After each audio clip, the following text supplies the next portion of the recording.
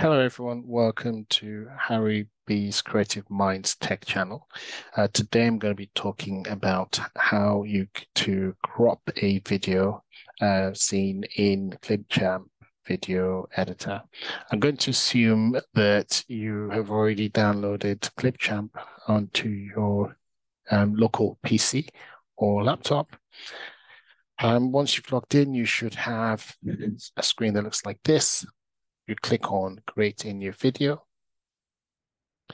And then there's two ways of getting your video. Either you import the media, which will take you to your local drive or wherever your videos are. It'll allow you to browse there, or you can drag and drop. For this video, I'm just going to do a drag and drop. I've already had a video that's prepared. Just drop it here.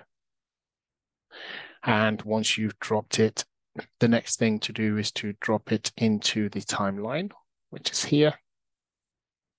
And then to shorten the video or to bring it to the size or length that you want, what you'd first do is you've got your left hand cursor, and then you've got your right hand cursor here. And what you would do is you just pull it in. Notice that there's a gap and there's a delete button. What you want to do is delete the gap. So when you're exporting the video, you don't have any pop-up messages saying, well, look, there's some spacing here. So you want to delete that.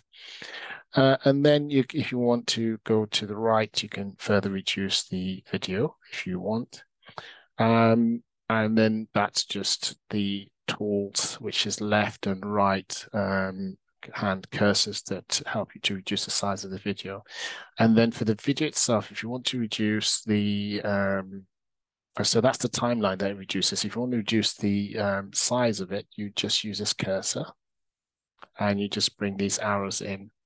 And if I just put my timeline across, you could see that's been implemented across the video, and you can move it around as well, you see, so you can position it to wherever you want. So that's pretty much it. So just to summarize, you use the left and right hand sizes to reduce the size of the video. Remember to delete any spacing, and then you click on the video to increase or reduce the actual scale of the video, and that should apply across the board to all the scenes in the video. And then finally, you would export to whatever format you want. And that's pretty much it. Don't forget to name the video. And yeah, that's it in a nutshell. Thank you for watching this video. Please subscribe to my channel. If you like this video, just like as well, give me some comments and let me know what else you would like to learn from my channel.